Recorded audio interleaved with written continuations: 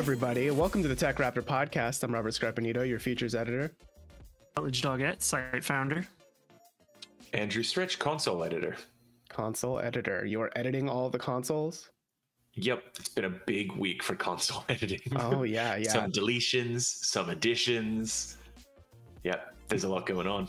Oh, there is a lot going on because we're going to talk about in the news segment all three of the major console players. And in the game segment, we're going to talk about Ravenlok, one of the new releases on Xbox Game Pass, as well as Star Wars Jedi Survivor, including spoilers, which we will save at the end and we will flag them. So you will know if you haven't finished the game yet to hop off and not listen to the spoilers until you finish the game. Then you can come back, hear our thoughts on it. But we will miss you, but may the force be with you, etc., etc. And with your spirit. Thank you, Jesus. Let's jump into Sony. They have shut down their first-party studio, PixelOpus, who you might know from creating that one game, Concrete Genie, back in 2019, and also a game called Entwined from almost 10 years ago now, back in 2014. This was revealed when PixelOpus posted on, I believe, Twitter. Dear friends, our PixelOpus adventure has come to an end. As we look to new futures, we wanted to say a heartfelt thank you to the millions of passionate players who have supported us and our mission to make beautiful, imaginative games with heart. We are so grateful. This comes right off the heels of Sony just acquiring Firewalk Studios not too long ago, right? And then I think the day we're recording the podcast, I mean, there's rumors going around that Sony is in exclusive deals to lock down some stuff from Konami. Who knows if that's true? But, this is kind of just a come and go, give and take kind of situation right now with Sony. It's very strange in like the how much growth is happening, but also how much shedding we're seeing around the industry. Mm-hmm. It looks like PixelOpus was working on a new game. We did some looking around and couldn't find too much about that, but you'd have to think if Concrete Genie shipped in 2019, then, now 4 years later, they probably weren't too far away from getting the point of like showing it, unless there's a whole bunch of other stuff going on behind the scenes that will likely never see the light of day. Mm-hmm. Yeah.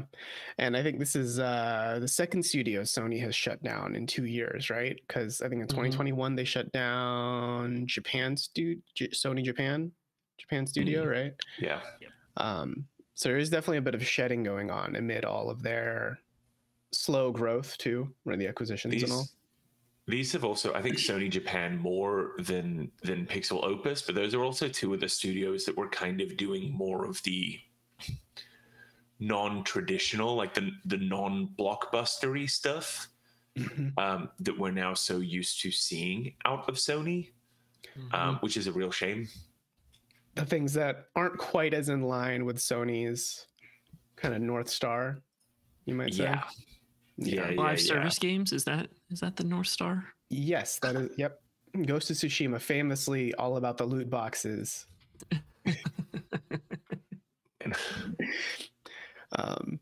It does seem like Sony is trying to like focus down on what they do best, which I mean is not a bad strategy necessarily, right? Like, I mean, if you look at their first party roster, it's probably what is selling PS5s at the rate that they're selling them, right? Like everyone wants to see what God of War is about. Everyone wants to see what this HBO show was like before it was a show. So I mean, it's kind of hard to blame them for focusing down on what it is best for them. But it is still sad for the people who work at PixelOpus who now are out of a job. Or for the people who don't always want the gritty AAA blockbuster, that want the series about, kids going through time, recapturing monkeys, or Gravity Rush, or Concrete Genie. Think for a second about that first example. Right. Ape Escape. Yeah. Which was part of Japan studio. Mm-hmm. Classic spin-off of Metal Gear Solid 3 Snake Eater. That was such a good mini game. Measle Gear Solid. God, so fucking good. Mm-hmm. Yeah, I think we're just not going to see these smaller things come out of Sony first party as much, maybe.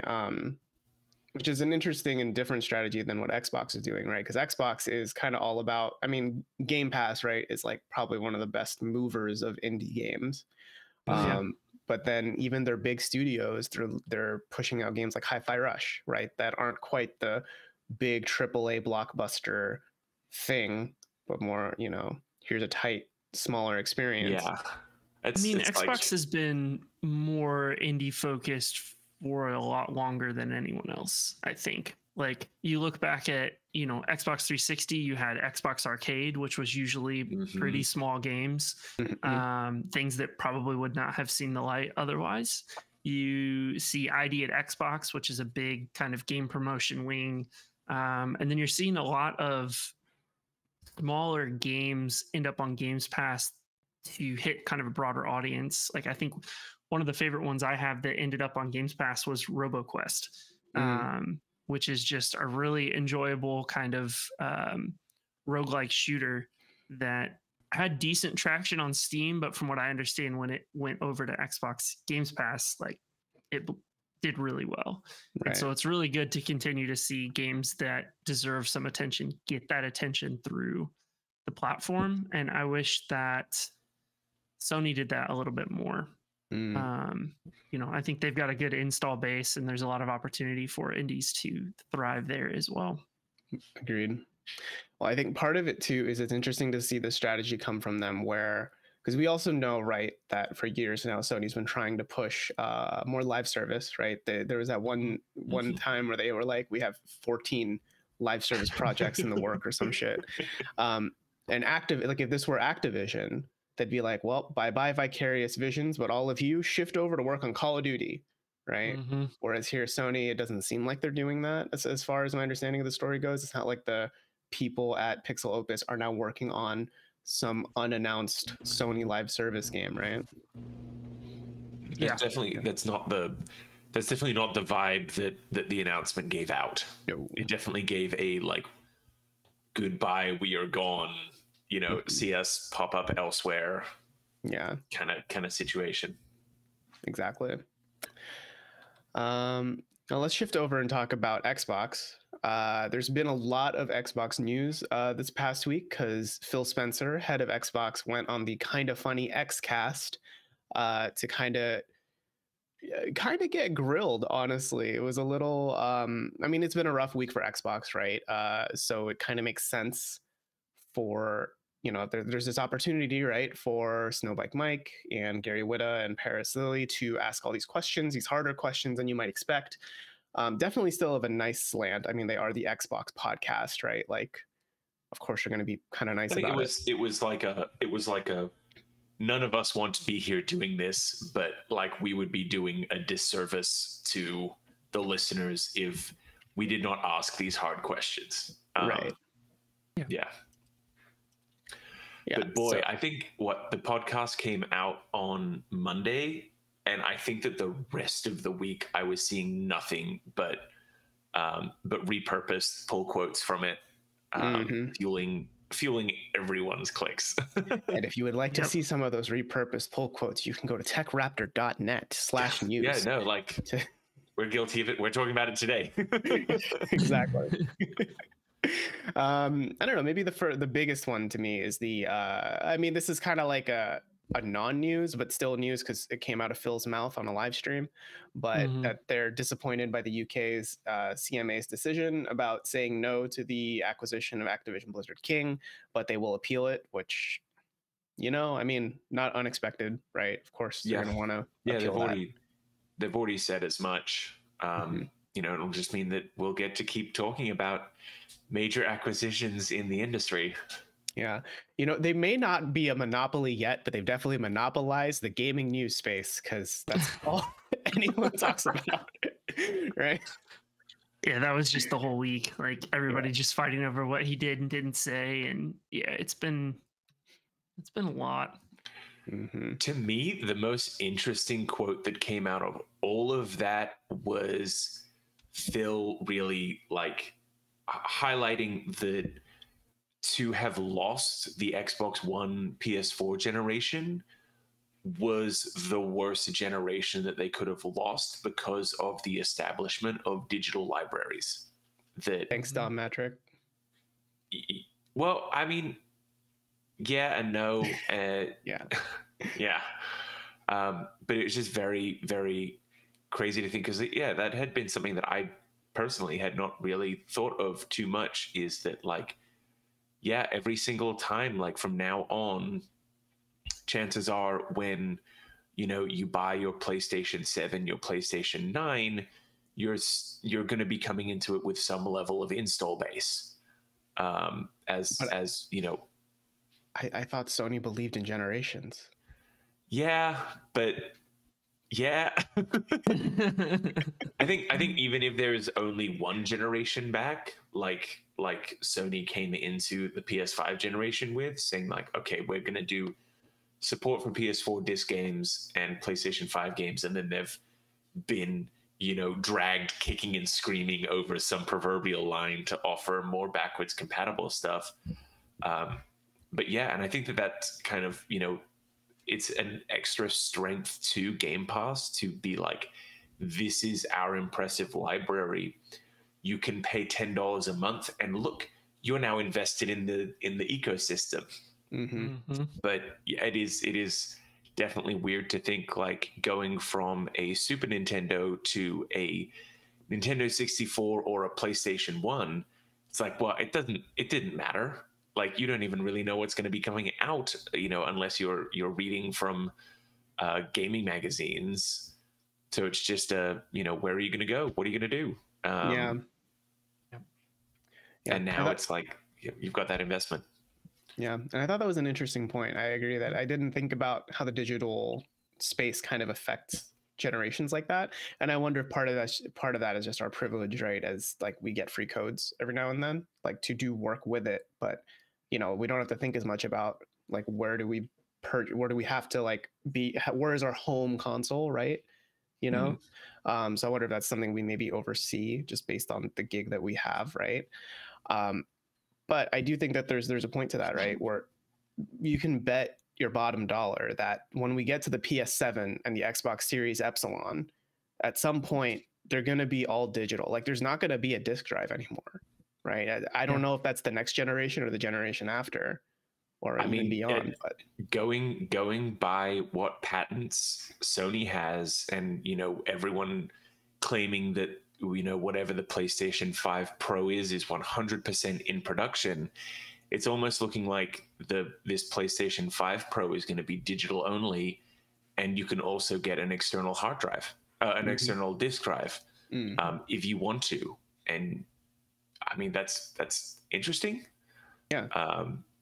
But I mean, you know, and people might look at that and lament the fact that you don't have a disk drive. But like most laptops, most computers, you know, you go out of your way if you want a CD drive or a Blu-ray drive. I had been given a CD for something a few years ago. And I was like, oh, cool. And I had to like do a double take and think like, what can I even run this on in my house? And it was like, the only disk drive I have that is actively working is my Series X. But if they had offered a digital only Series X, I would have bought that instead. Yeah, same. I mean, do you have a record player? You can put the CD on it upside down and let the needle kind of. If it hadn't been for the Xbox, if I wanted to listen to that CD, I would have had to have pulled out my PS2.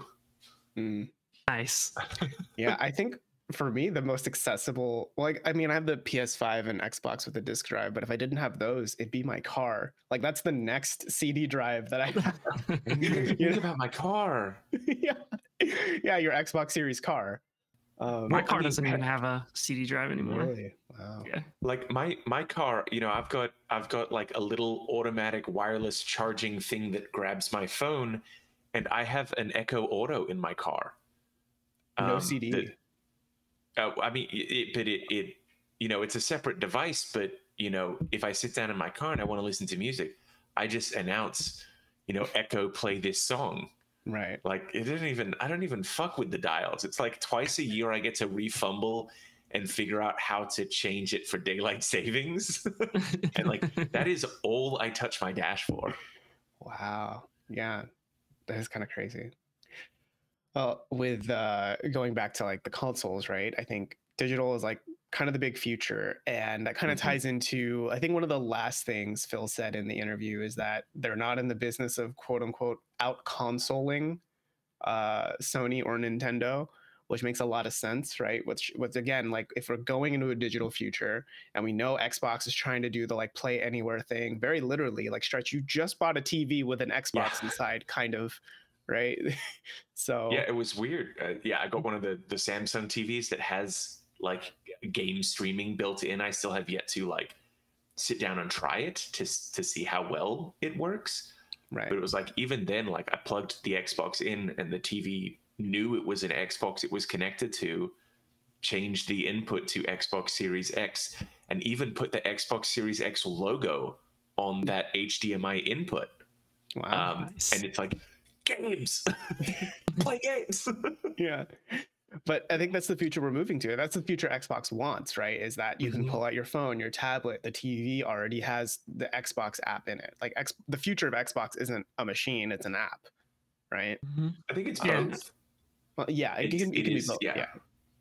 I think that's the slant we're going to see over the coming years. We're going to move away from physical and all of the ramifications that come with that in terms of game preservation.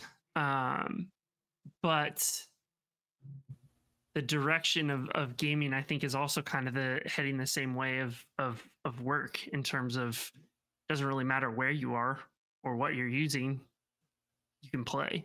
You know, PC, for example, you know, you had the Steam Deck release and that picked up traction quickly. And now we're starting to see other companies building newer and better versions of that, which allow you to play your games anywhere. You know, I think the one thing I remember early on with Xbox Games Pass was when Final Fantasy 15 came to it. I could play either on my computer or on my Xbox, and it would just transfer the save. Right. Which to me was a nice thing. Like, all right, I'm playing 15 in the living room. All right, wife wants to watch something on the TV. I just come in here and play it on my desktop. Like, it offers a significant amount of versatility, and for Xbox, it doesn't need a console to work. Like, and that was something that we saw Xbox use as a major selling point. Like, this will be an Xbox Play Anywhere title. And a lot of people were like, oh, okay, whatever, Xbox Play Anywhere, it's marketing. And then we had like all of the issues with Spider-Man, Marvel Spider-Man, and the cross-save situation. And that if you were playing on a PS4 and then you moved to a PS5, you could initiate like a one-time save transfer that would convert the PS4 save into a PS5 save. But then they would be like two independent things. It's not like it would like sync back for you. Right. That was very, very weird. Yeah. Whereas Xbox, they acquired Todd Howard just for this, that you can just say it just works. Right. Yeah. Like for Xbox, he trademarked it. So that was really the whole purpose behind the acquisition there, is that they wanted to just be able to say it works. Yes.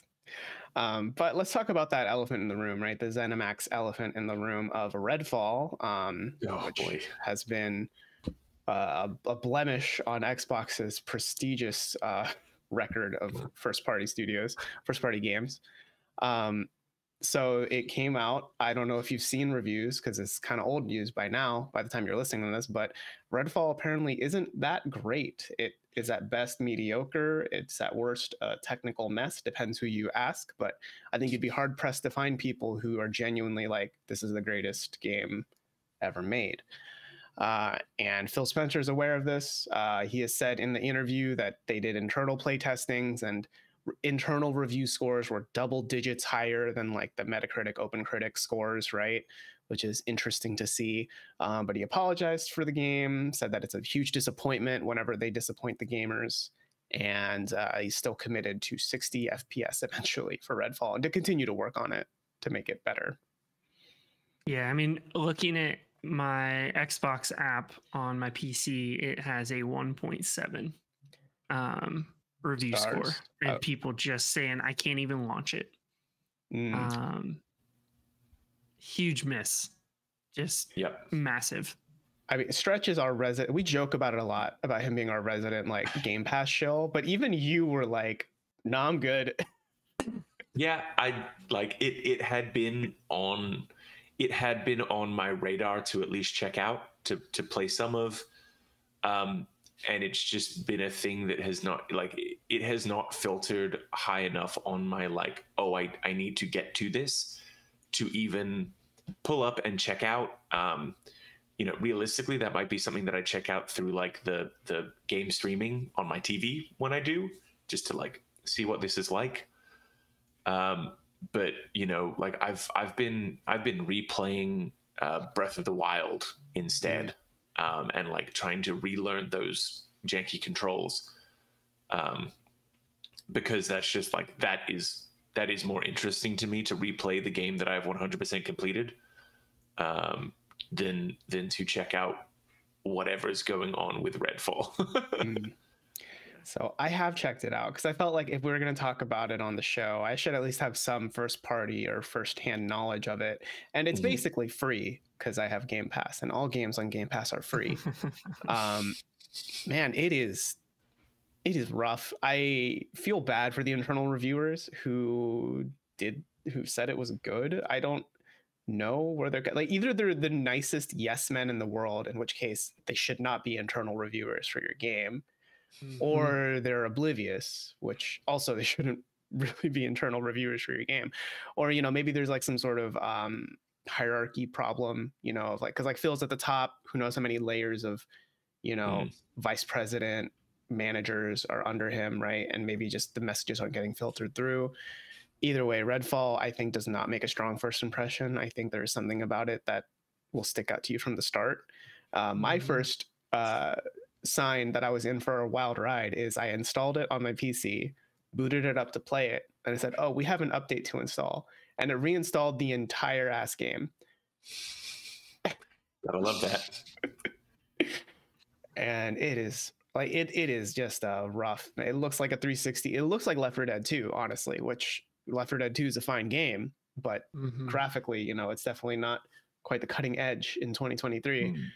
When you sprint, you truly feel like a camera floating forward, not a human being bipedal running, you know? The guns feel weak and the reloads are slow and the aiming is something off about it. Powers are underwhelming. Like overall, it is surprising that Xbox would release it in the state it is in. Also just not what we've come to expect from Arcane. Yes. It's very uncharacteristic and I mean confusing. I having a game launch in this state is just incredibly surprising. Like there should be enough internal kind of checks and balances, the internal reviewers to begin with, that prevent something like this. But I don't know if it was we have to hit this deadline and just ship it like we've seen a lot in the last couple of years, or if, you know, they really were oblivious to kind of the flaws of the game and to them it seemed good. It's just very strange. Yeah, it definitely felt like a game cosplaying as an Arcane game, which feels pretty weird considering it is an Arcane game, because there are bits and pieces that are like, here are some notes scattered around to like, so you can kind of immerse yourself in the world a bit more. But then, you know, you have your three other friends who are running around and doing their own immersive thing. And like every time they find a note, it tells you, you found a note. Do you want to read it? So it's, you know, it just kind of goes against what you would expect, you know? I saw somebody tweet too that they saw like in the world building, like the world itself, they saw all of the evidence of Arcane, but everything else was absent of it. To where kind of the way the environments were designed and the way that you could find information or lore was very Arcane-like, and they recognized that, but everything else just dampened the experience for them. I kind of see where they're coming from with it, but I think there is a part of the feeling of the map is very dead. You know, it's very quiet. It's very open. A lot. You Well, know, it's because you're just going to fighting be vampires. Of course, it's going to be dead. Of course they're dead. Yes. What Thank fuck you. me to say? Yes. Reflections don't work, probably for canon reasons. But no, there's That's the way you get away with it. Yeah. But no, there is a lot of just empty running around in the game. Like truly just, you know, I have to get from point A to point B, and the quickest way is a straight line, and there's nothing interesting between me and B. You know, it's just runs and you like get that there. other game you played this year, Forspoken. Forspoken was better, easily better. Easily better. I'm not going to play the Forspoken DLC, but it was better than Redfall for sure. I mean, this just seems like a game that they knew wasn't going to hit. They've known for a while wasn't going to hit.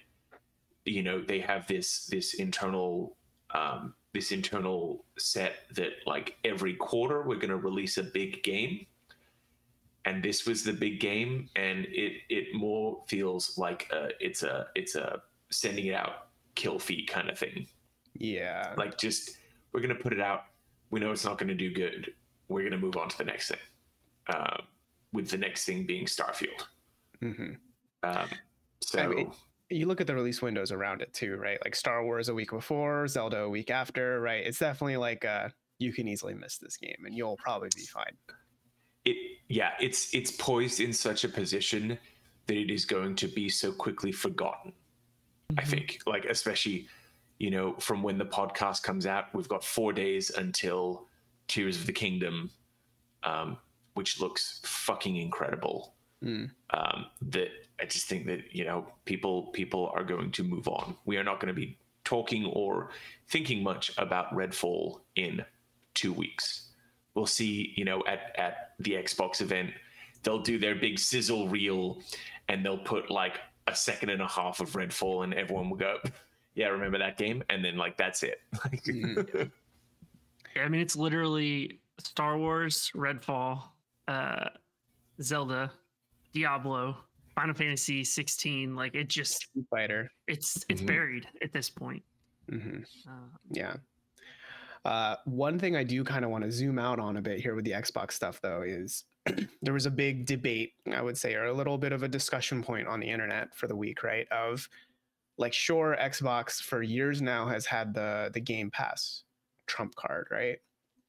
But we're seeing more and more of these first party games maybe not quite hit the mark for Xbox. Do we feel that there's a point where there's too many blemishes on the record and maybe Game Pass just doesn't quite feel worth it? Or do we feel like that's kind of a apples and oranges kind of situation here? I think the value of Games Pass isn't just the first party titles. Honestly.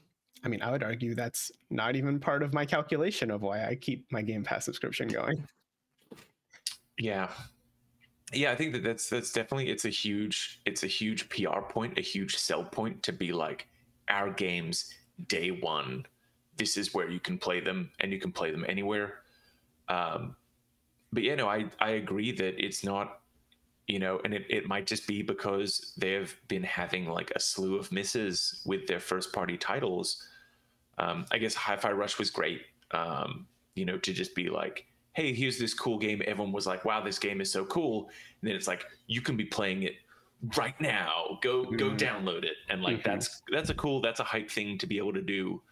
And yeah, like if they had been consistently nailing it, I think if the first party games had been going well, it would be a huge part of the messaging. Like if Halo had gone great, if Redfall had become good, if, you know, people were like super into Age of Empires, like if all of those things had like landed strong, then I think that the first party aspect would be a much larger part of the discussion.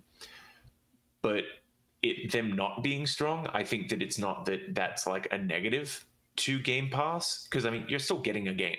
Like at the end of the day, you know, it's not like, oh, we released another bad game, I guess someone has to come to your house and, you know, hit you with a baseball bat. Like there's no loss on the consumer side, right? For the game not landing. So I think it becomes less of the conversation, and instead I'm looking at, oh, Ravenlok, and in 6 months, you know, Jedi Survivor will be added to it, and like that's going to be cool. And Yeah. And Starfield will be there, probably riddled with bugs. Let's be fair. It's a Bethesda. That's not even a slam on the soft. That's like a Bethesda it's just thing. Bethesda. It's built in, right? It's a feature. Yeah, they're part of the creation engine. And I don't know. I think my take on it is Phil said something I thought was very interesting in the interview, where he is a proponent of, like, just because the studio is good at making this one thing doesn't mean they have to stick with making that one thing. And he pointed to Grounded as an example with Obsidian, and Tango Gameworks with Hi-Fi Rush, right? Like, those are two very out of left field for both of those studios. No one was expecting Hi-Fi Rush from Tango, and no one was expecting Grounded from Obsidian. And in the same way here, maybe people weren't quite expecting what Redfall is from Arcane. And this was unfortunately a miss. Hi-Fi Rush was a hit. Grounded was a slow eventual hit from my understanding. People are liking Grounded after 1.0. Yeah. But at first, it's kind of like, oh, that's neat, but whatever, right? So I think Game Pass is just, like we've said for years now, that Game Pass is a great place to find like the smaller experimental stuff. I think that's a philosophy that's kind of bleeding into the first party studios as well. So right now, yeah, Redfall, kind of a pretty bad hit. Maybe in a year or two from now, we'll see a Redfall 2.0 that is decent or worth playing. I don't know if that's something that appeals to many people right now, but I don't think that's really the point. I think the point is Microsoft is willing to let their studios do weird shit or new stuff, which is exciting on the face. It may not be exciting in execution, but if Arcane sticks around and they create another new thing, whether that's a Dishonored 3 or something totally weird like a Katamari Damacy kind of game, I'm on board to see what they want to try to do, and Game Pass is an easy, accessible way for players to not really lose that much money on trying out a new thing. Yeah. It's just a shame that Redfall kind of ended up the way it is. I think part of it was just maybe a messaging problem too. I think they were trying to bank on like Arcane strengths without truly divorcing it from like, it's a different thing. It's its own thing. Yeah. Yeah, it's like, oh, you guys love this company. This is a great company. It's like, yeah, but this is nothing that they've ever done before. Like, this is so far removed from what we know from them. So, like, it using their reputation and then simultaneously having an interview where you say, well, we're trying not to bank on their reputation, or like, we're trying not to force them to do the thing that they've always been known to do pretty well. So it's very weird. Yeah, like you gotta be all in on that strategy, right? Like when they revealed Hi-Fi Rush, it was very jokingly like, from the creators of Evil Within. No, seriously, right? It's like obviously where they're from, but they're not. This isn't an Evil Within sequel or anything like that. Our last bit of news today: Nintendo, they love their lawyers throwing out those DMCAs. The most recent one being a bunch of DMCAs at GitHub, one of which took down Lockpick, which is software that you can use to kind of download your Switch games keys to be able to play them on an emulator, presumably on PC, most likely. And now that software is DMCA taken down. Yeah, Nintendo and emulators are a Tango partner that have been dancing for decades. Between how litigious they are with DMCA takedowns on ROM sites, and there's always something to be said for emulators and their illegal uses, and also game preservation. So many games, especially with the shutdown of the Wii Shop and the Wii U eStore and the 3DS eStore, that there's a shit ton of software out there that there is zero way to access it legally. But I think for this, the way that the piracy check works, from my understanding, is that like the game will check to see like, hey, do you have an up-to-date version of these keys? That everyone's Nintendo Switch has these keys. It's what allows you to play and like get through that piracy filter, that piracy check. And by DMCAing this tool, what it will effectively do will be remove someone with a modded Switch's ability to download the keys from their own Switch, to which immediately the world of piracy is like, well, they're Switch keys from my Nintendo Switch.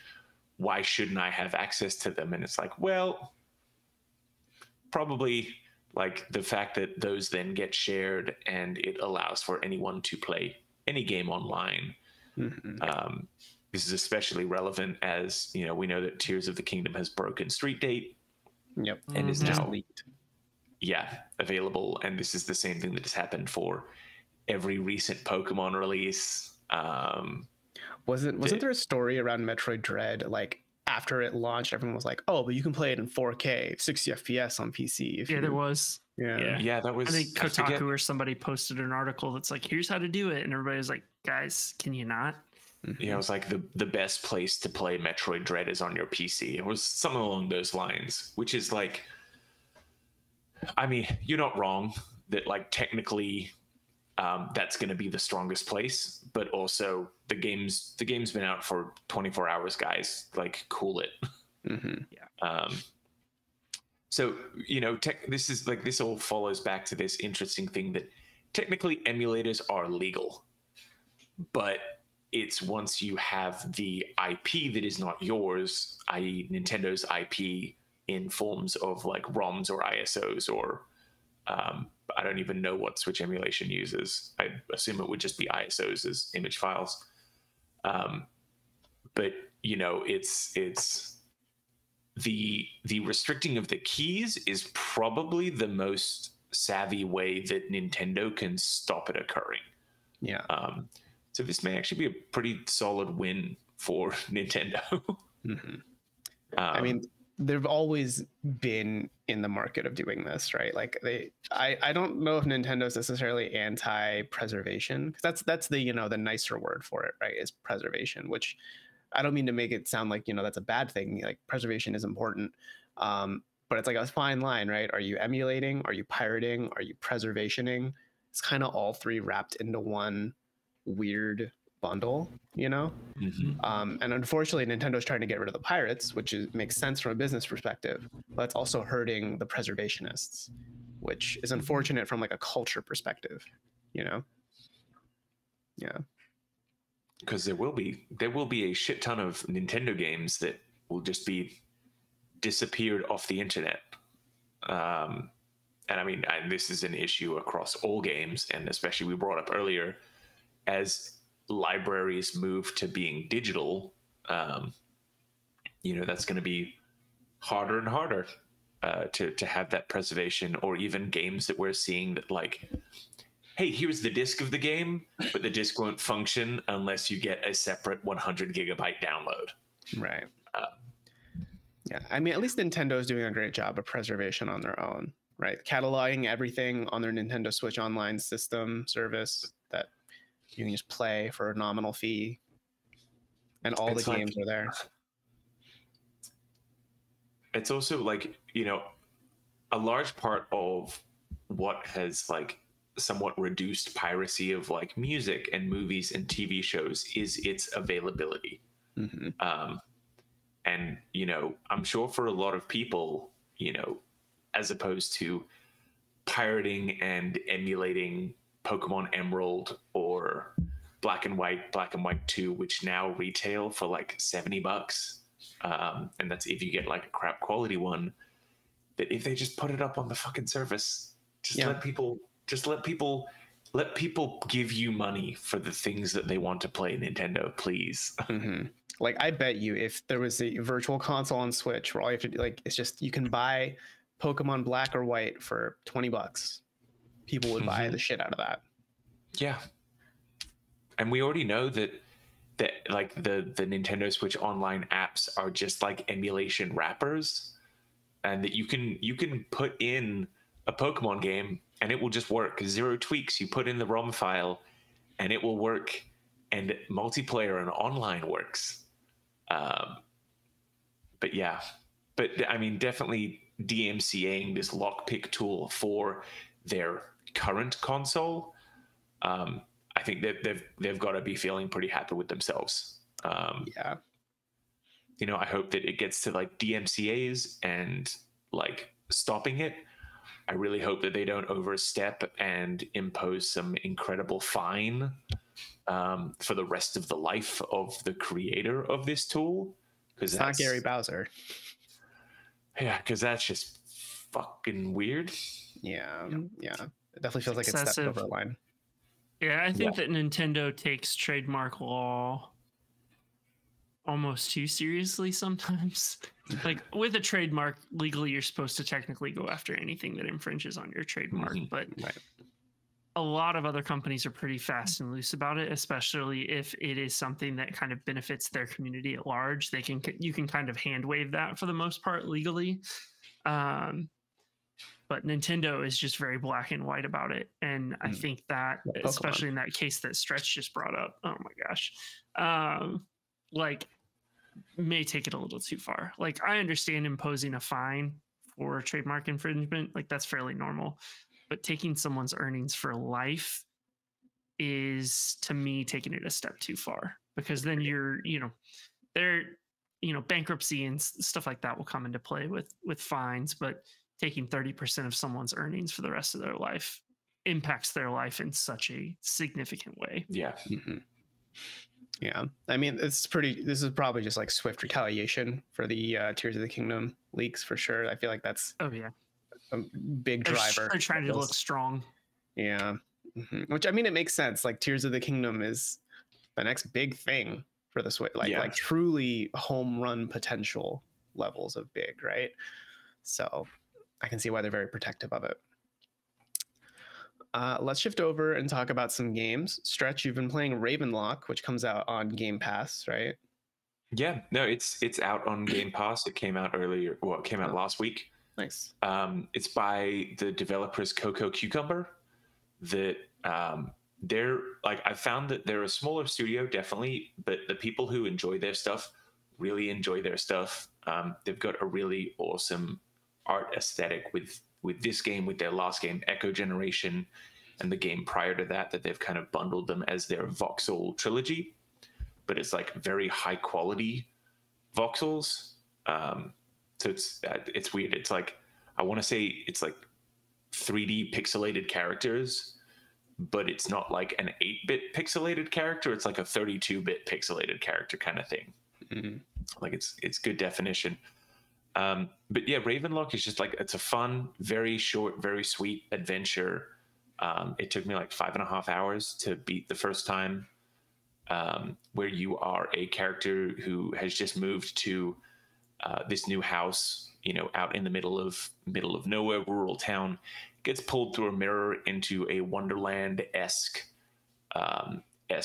situation, complete with talking rabbits and a red queen who has an army of card like symbolism underneath her and stuff, and you just kind of, you have to go around, clear a whole bunch of side quests. The game did such a good job with my like a piece of candy desire, that like you land in the world and it's like, oh, the queen's there, and it's like, here's your quest, get to the queen. And it's like, oh, she's locked behind this door, here's another quest, get the 3 keys for the door. And then like every single person you talk to gives you more and more quest lines. So you'll get like 15-20 minutes into the game and you'll have 7 or 8 quests to complete. Each of them having like their big check boxes underneath, which I love. I'm such like an piece of candy gamer. Right. But what's really neat is how all of them like layer into them as well. It's kind of like you're shuffling a deck, and like, okay, completing this objective on this quest will give you this item that you can then go into this quest and do that part and this, that, everything. And it just all comes together to be this really fun, really neat little story. The combat is bland.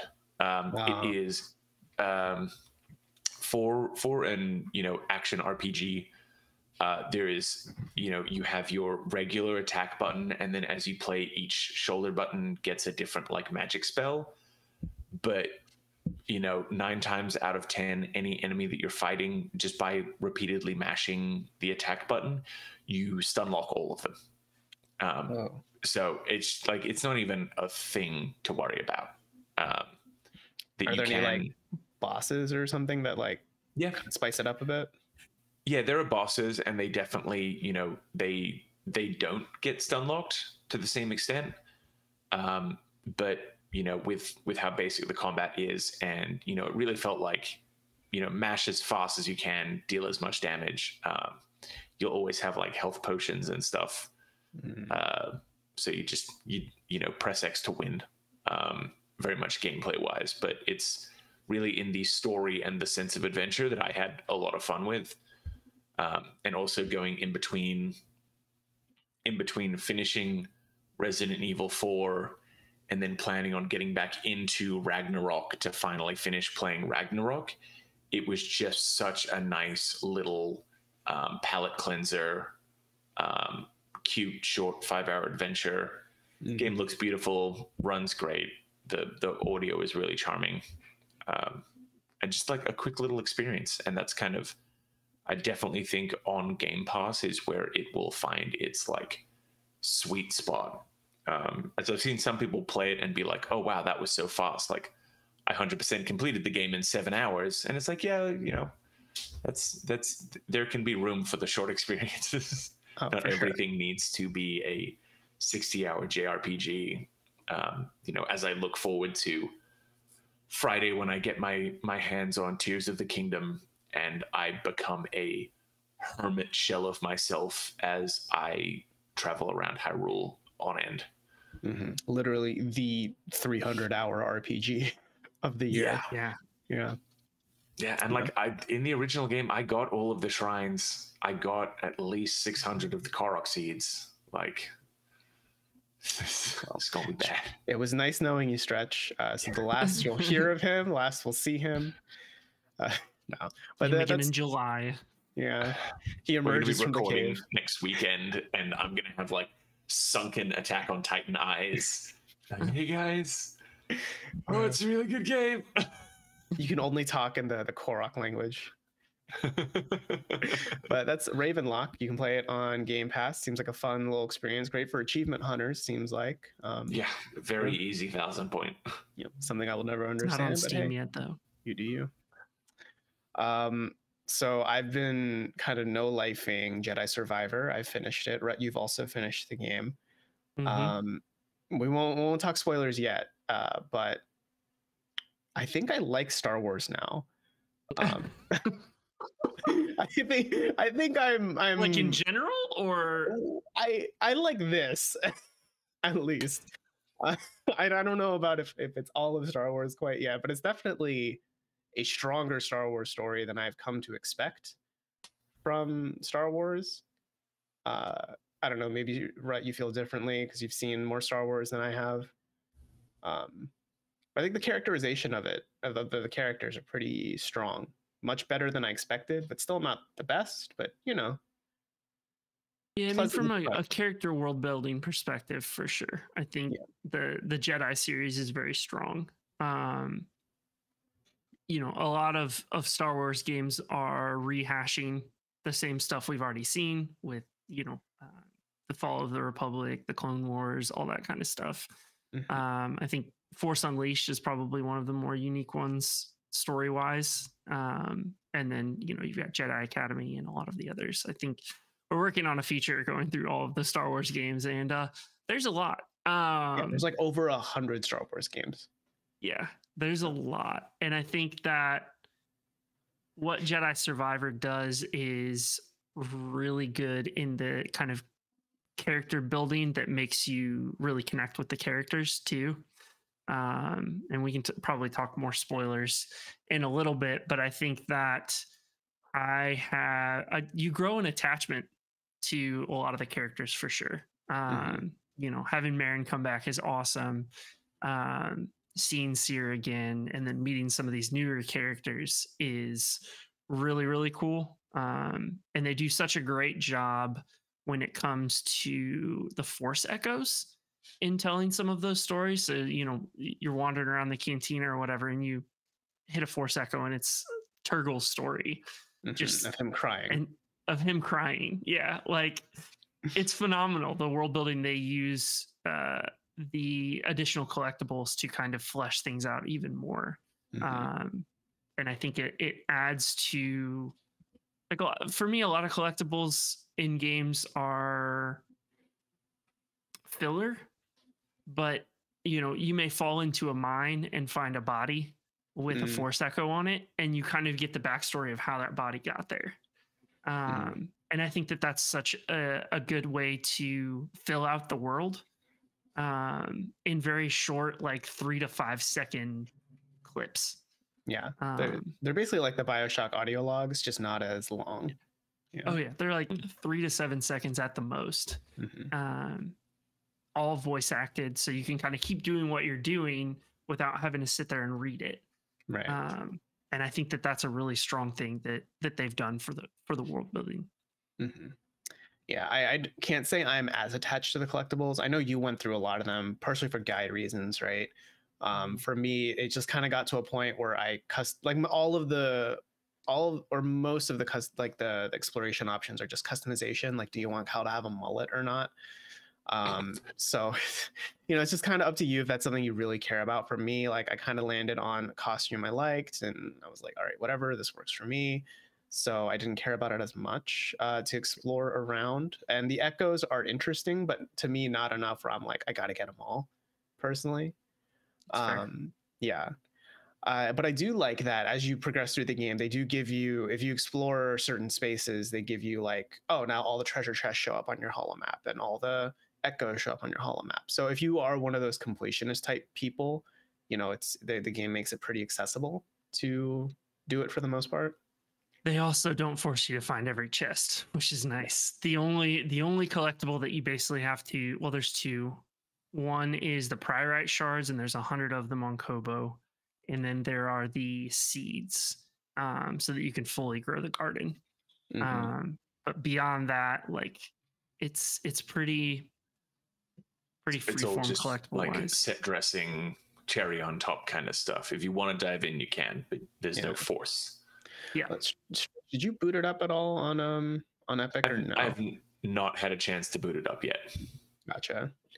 Because I was curious about your take on the combat, but yeah, I don't know. I kind of feel the combat it's better than the first game for sure. Yes. I played it on the second to hardest difficulty, and I think there were some encounters that were like, this kind of feels like you're just going to get stun locked every time because of how many enemies there are and how many like the big boys that they throw at you sometimes.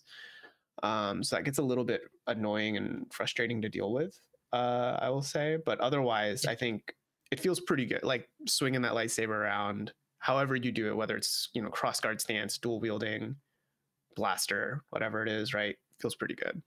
Did you do all of the force tears? I don't know if is there an achievement that pops up if you do all of them? Yes, but some of them are fucking hard. Yes, like there's one where they throw 2 Rancors on Coruscant is brutal because you're fighting one and you also have to watch for the other one, which if he happens to grab you, he eats you and start over. And then there's the return of Ogdo Bogdo from the first game, where you fight 2 of them and they can just grab you with their tongue from across the arena. Yeah. And those were the most frustrating part of that achievement was taking those 2 down. And in the end, I cheesed it. It times you 15 minutes because I was just like doing everything I could to avoid them grabbing me. But yeah. Those 2 really did suck. I was not a fan of either of them. I think let's go into spoilers. So this is your warning now, listener. If you haven't finished Jedi Survivor, pause this, go finish it. You're probably not that far away from the end, right? And come back here.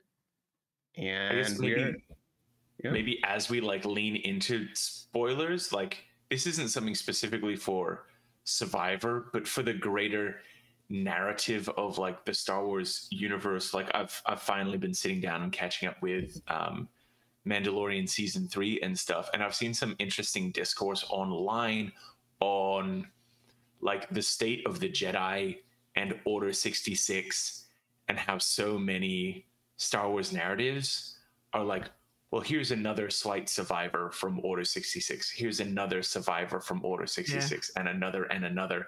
And it's kind of come out to be that like a Jedi surviving Order 66 seemed like it was a very big thing.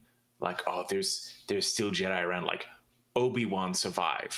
Like that's huge. You know, Obi-Wan survived, but now it's like, well, Ahsoka survived. There's all of the members of who are the bad guys in the Obi-Wan show? Darth Vader. Like the Inquisitors. Yeah, the Inquisitors that were all like younglings or Jedis that got turned bad, and we've got Cal and Cal's mates, and it just seems to be that like yeah, it's not like there's millions of Jedi out there, but it seems like a lot of the stories keep having there being like, oh, here's another survivor, here's another survivor. What do you guys think that does to the like initial impact of Order 66 with so many survivors? I mean, I think like there were so many Jedi, like a significant number, even in the High Republic. Like I was reading one of the books where something happens in hyperspace that sends shards of a ship across an entire solar system and causes like catastrophe on these planets, like absolute, Armageddon type stuff. And they send like 70 Jedi in their ships to combat this whole thing. And so there's so many, it's not surprising that they slip through the gaps. It is an easy story element if we're being honest. But I think that it also, as long as they don't overdo it and we're not like, here's another one, here's another one, here's another one, like 75 times, like it's still believable at the moment. I mean, yeah, the galaxy is a big place, it's pretty big, kind of hard to get around. So I get, it totally makes sense to me. And I think Star Wars also is kind of in that, it's in that corner of there are some stories out there that I know people like that don't star the Jedi. The problem is most of Star Wars stories star the Jedi. So it's like, if you're going to kill all the Jedi, you're killing Star Wars. Like, sorry to say, I know that there are a lot of people out there who say like, give us more stories without Jedi. Like, sucks to suck. You're only getting Jedi stories for the most part. I think that's just what Star Wars is. So it's a huge plot point. You go through the X-Wing series where you're following Rogue Squadron after the destruction of the second Death Star. And one of the main characters you follow, you get like 4 books in, and oh shit, he's Force sensitive. Mm-hmm. And then he becomes part of Luke's new academy and all that stuff. Mm-hmm. This is all no longer canon, but I thought that was one of the stronger stories now, right? Yeah, it's called Legends. Yeah.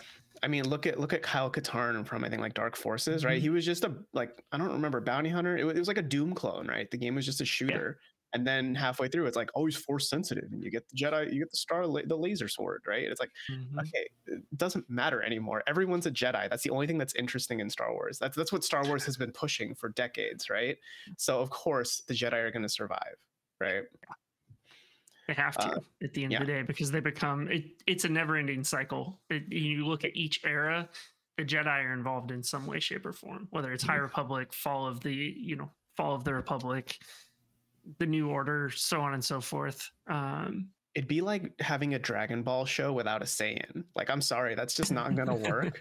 I think in the same way with Star Wars, it's hard to do Star Wars without something about Jedi. They did try to release that video game, and as far as I can tell, people have not been enjoying it. The Breakers, yeah. Yeah.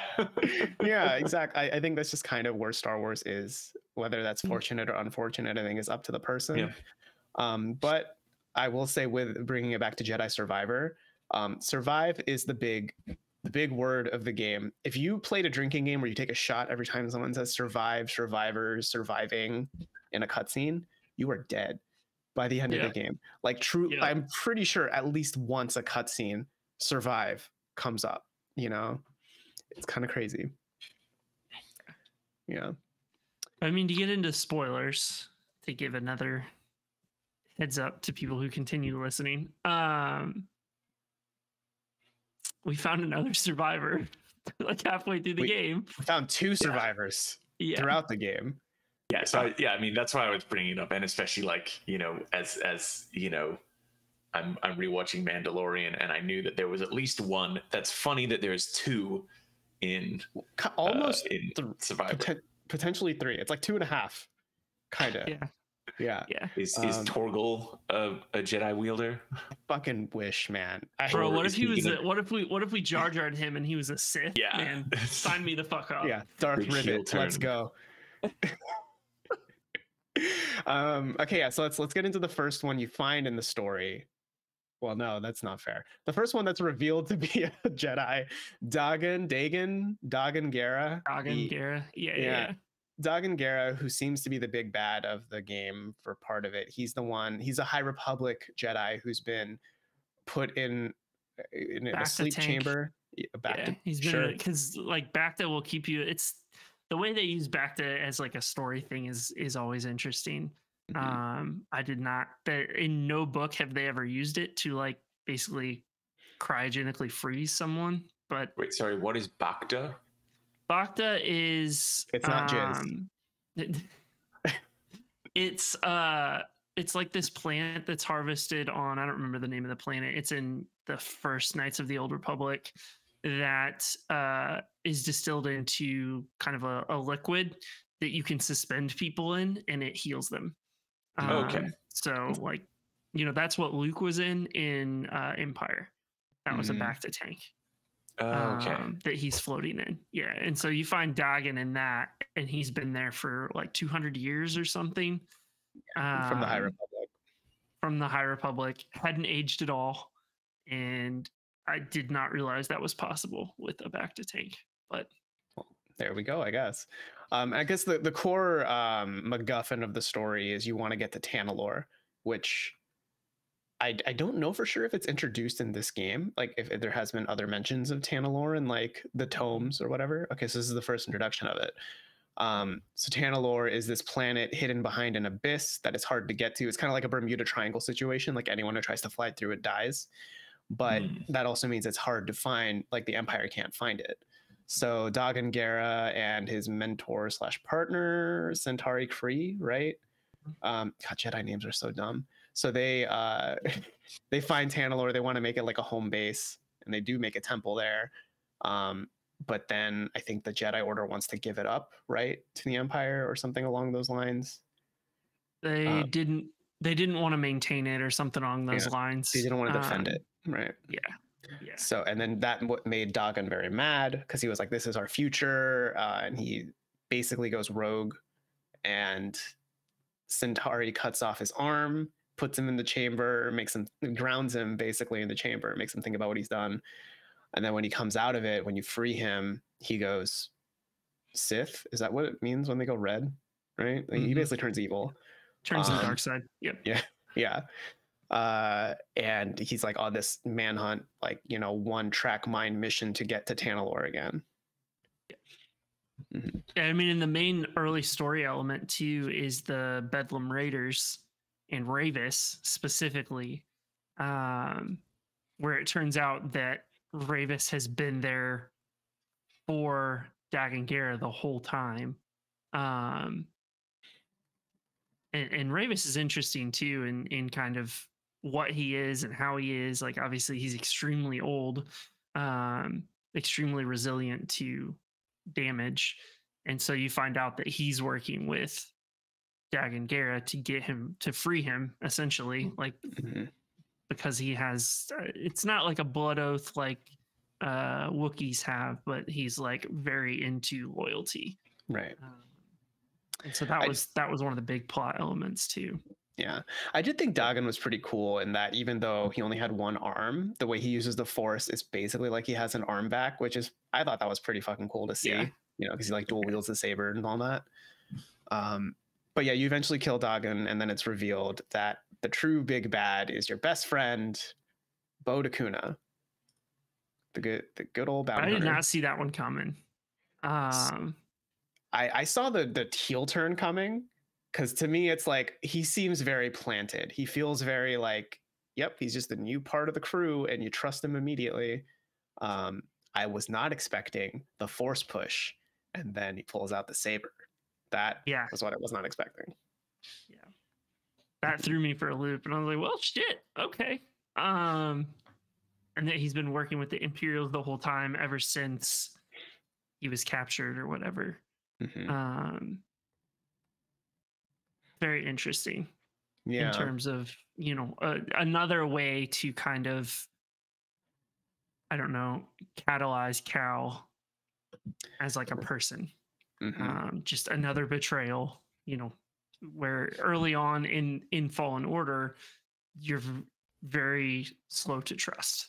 Yeah. And now you trust, and that trust gets betrayed, and you lose your mentor and your mentor's mentor, all because of one person. Yeah, because Bode kills... Well, he kills Eno Cordova, right? Yeah, but he called Vader in, and right. ultimately that got her killed. Yeah, because there was that cool bit where you play as Seer for a bit, and you actually fight Vader, and you basically almost kill him, kind of. He seems pretty beaten down, but I mean, name a Star Wars game where that happens. I feel like, didn't that happen with Force Awakens 2, right? Like, yeah, or Force Unleashed 2. But I mean, I think it was executed pretty interestingly here. And with Bode, what I liked is that his motivations felt very Sony first party game. Because he wants to, he's a mad dad who wants to protect his daughter, right? Which, like, I think parenthood is an easy kind of story motivator, but it's interesting to use it from a villain's perspective, right? Because basically the crux is Cal wants to use Tanalorr as a base to fight he wants to build forces on Tanalorr to fight the Empire, while Bode has been wanting to use Tanalorr as a safe, like, humble sanctuary away, not like a military base kind of energy. So that's where the divide comes in, and that's why he betrays Cal, because he wants to keep Tanalorr safe for his daughter, which it's one of those decisions that makes sense at the first second, and then the more you think about it, the more it's like, how are you gonna get food, man? So and when you get there too, she's also like miserable. She's like, it's so empty. And it was, I will say I take a lot of issue with the ending. In that, Cal is Cal. He doesn't want to kill Bode, but Bode forces him. Right. And then you essentially adopt his daughter, and that's the end of the game. And it's like, you kill her dad. Okay, so like, her dad. We just yeeted this dude, and his daughter's like completely chill with it. Very strange. And how old is the daughter? She's probably like 5, 6, 7. Okay, somewhere between 5 and 10, I would guess. And she quickly become, Marin and Cal are now her space dad and mom. But it just felt like it ended very abruptly. Like, we did all of this stuff for Tanalorr to get to Tanalorr, and then it's just like, yeah, let's bumble around the galaxy now. And if you're jumping from planet to planet, you get interactions between Marin and Cal and Grease and his daughter, but really nothing past that in terms of like what's coming. So maybe the third one is where they actually do the Tanalorr stuff. But I was hoping there would be some kind of like cutoff of where it's like, here's what's next. And it just felt very abrupt in terms of, okay, we killed Bode, it's game's done, great work. Yeah, I agree that it feels abrupt, and I also I didn't believe the sudden transition from being Bode's daughter to now Cal's stepdaughter energy, right? But I also kind of chalk that up to Star Wars writing. I've always felt Star Wars writing, especially for characters, can be a little hollow, and just like, that's what it is on the face. You like it or you don't, right? So I did feel that was a misstep. And as far as where the game has been up to this point, where all the characters do feel pretty like they're given moments and time to flesh things out. Like, I think the Cal and Marin romance reblossoming throughout the game, I thought that was done fairly well and in a believable way. But this was definitely like a sudden, yep, you're my dad now, I guess. And I mean, she's not like the happiest about it at first, but it's not like there's a moment, there really isn't a moment to give them time to process and talk about it for the viewer, Yeah, I was hoping there would have been more there to kind of build that relationship to where it became, I don't want to say natural, but like just believable. It did feel very abrupt. Yeah. Like, all right, we left Tanalor. She's cool with everything. Cal and Marin had a chat with her about, how to get past this kind of emotional damage. Right. And that was it. Like, I don't know. And maybe it was because the kid, understood that like Dad was a fucking dumbass and just kept going. But Cal's like, I don't want to kill you. And he goes at him again, and Cal has to fucking double tap him. Which was savage as fuck. Yeah. I was like, he's just like pow, pow. I'm like, oh shit. Yeah.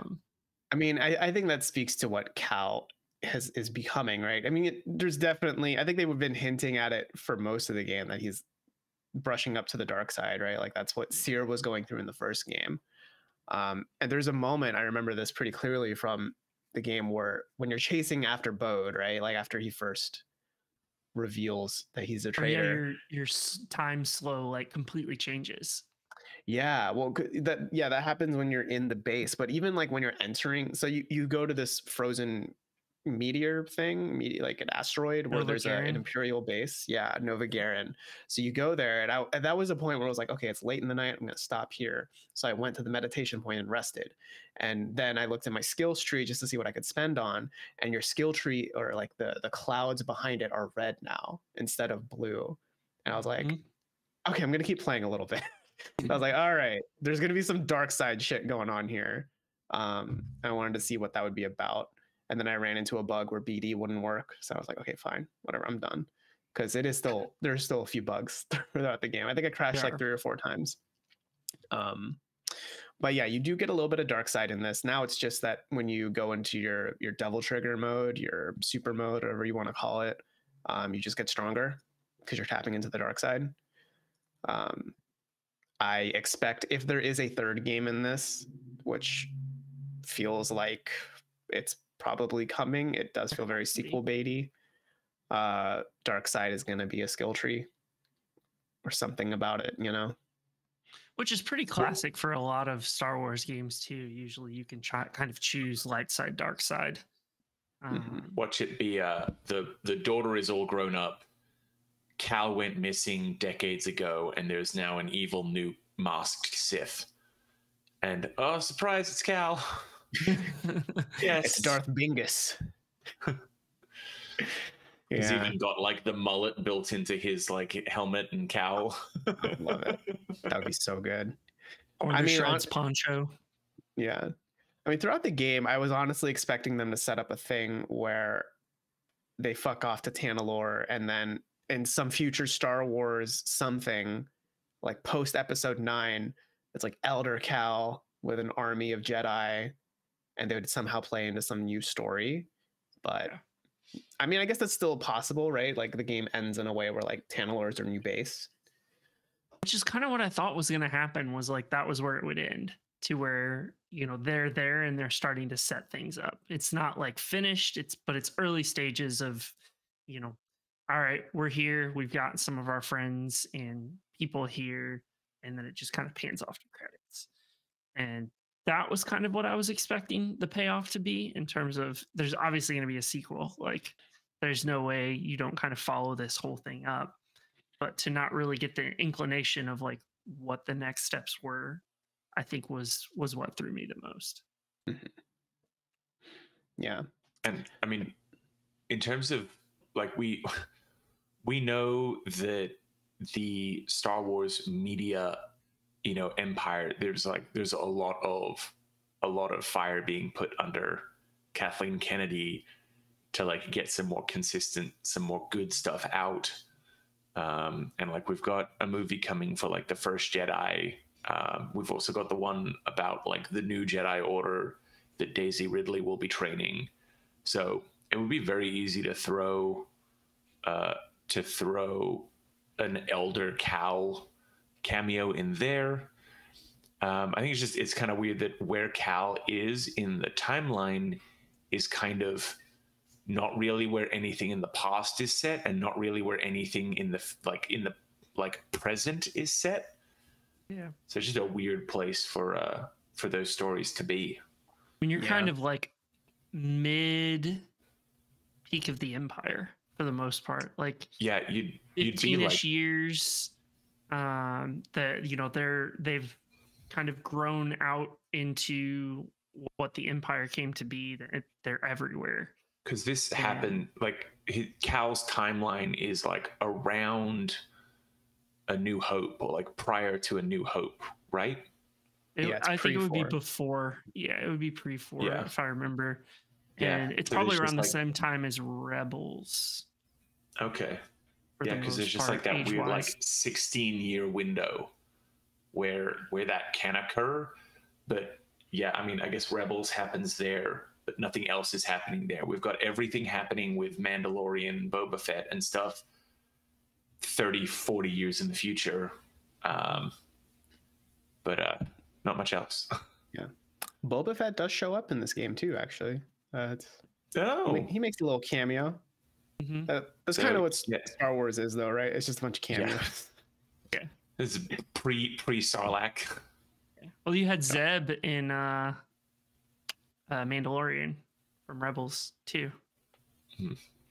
I love that you'll talk about like, oh, I was on this frozen meteorite and Rut knows the name, or that Dagon was suspended in goo for 200 years, but based on his knowledge from this book and this book, he's never heard of it be used this or that way. But I got to stump him last week with the musical stylings of Jizz.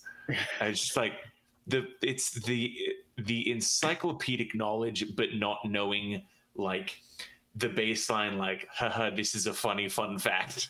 Like you're so deep into the facts. You're so deep into the iceberg, you don't even know that there's a mariachi band on top of the iceberg. He's beyond Jizz. Yeah, but I name all of my computers after Star Destroyers. So it sounds like a really cool game. I'm definitely looking forward to getting to it at some point. When that will be, it might be when it hits Game Pass, in all honesty. I think maybe. You like the exploration and the puzzles a lot. Like the Jedi chambers definitely were a highlight in terms of figuring out how to get from point A to point B. And only after I watched other people's YouTube videos did I realize I had accomplished them in a very different way than everyone else. You gotta love when a game like opens up. There's no like set right way to do it, but they give you that chance to like look at all of the tools and maybe abilities that you have or have not put into, and adjust your approach with that. Mm-hmm. Yeah. To be fair, we're all about to play another game with a bunch of Jedi chambers, and it's called Tears of the Kingdom, because those were basically Breath of the Wild shrines. Just through the lens of Jedi. Like they even kind of have similar like architecture almost, kind of. It feels pretty weird. And you go into them and beat up droids and pick up their light swords. Yeah. So it's all the same. Link is a Jedi, is what we're saying. Yes. Essentially, I mean, yeah. When you first see him wake up at the Shrine of Resurrection at the start of Breath of the Wild, and all of the Bacta gets emptied out of his vat. Yeah, he comes out of the Bacta, right? Hell, Link even has like a weird robotic arm in this new game. Yeah, and he uses the Force to fuse things together. Yeah, no, straight up, he is a Jedi. Yeah, I guess the Magnesis is almost kind of the Force. Yeah, a little bit. Yeah, definitely. Yeah, but I don't know. Overall, like I've always been kind of lukewarm on Star Wars, but this, Jedi Survivor, I think was pretty good. I'm kind of like very eager to see what the future of this Jedi franchise will do. I mean, if there is like a third game, like if they're planning to do something else, I would not be surprised. But I could also see them kind of leaving it at that. Because right now it does have very potential. Like I kind of walked out of it the same feeling as like Thor: Love and Thunder. If you know how that movie ends, it's definitely got a similar feel. A lot of the times where you guys were talking about like, well, you killed the guy and then you've now adopted his daughter, and I was like, wow, that's very similar to Thor. Yeah, it's definitely owned by Disney. That's true. I mean, honestly, I just want to see more of Cal and Marin. I like them together. They're a lot of fun. Yeah, agreed. Yeah. So does that mean that the new Jedi has gotten away with like, or has gone away from like the celibacy stuff? Like, no. Technically, they weren't celibate. They just Okay, what weren't were they supposed to like technically, get right? married or have like deep attachments. So you could fuck, you just couldn't care about it. You had to be a fuck. That's kind of the implied bit I've gotten over the years. Yeah. So all Jedi are fuckboys. You have to be a fuckboy to be a Jedi. Yeah. I mean, there's a lot of fuckboys. Yeah. If you watch like Rebels, or was it Clone Wars? Clone Wars, the TV show, Obi-Wan has a very close connection to the ruler of Mandalore. And he's like, and he literally says to her, like, had you said the word, I would have left the Jedi Order. So there's a lot of that in Star Wars. I think that a lot of kind of implied type stuff. Here they don't quite imply as much as they just kind of, I mean, I guess they don't show anything explicit necessarily, but there's definitely just like full on like making out in the game. Oh, they fucking. In some sandy ass cave in the middle of Jeddah. Yeah. It's just a sacred space. But yeah, that's Jedi Survivor. I mean, it's not bad. I wish the performance issues weren't as annoying because they definitely kind of plagued some of my time with it. But otherwise, you know, I think it's play on PC. Played on PS5, but still got a few crashes and like bugs that kind of made me have to restart the game. But otherwise, I think the story was, you know, fine. The ending maybe a little polarizing for some people, but it has me very curious about what's next. And that I think is maybe a mark of a interesting story, you know? They did good. They did all right for Star Wars, yeah. Yeah. Yeah.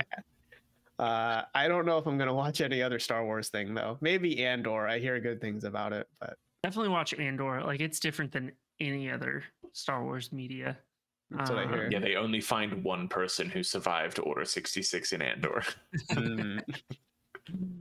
Is his name it's Luke very Skywalker? Like spy thriller more so than anything else. Gotcha.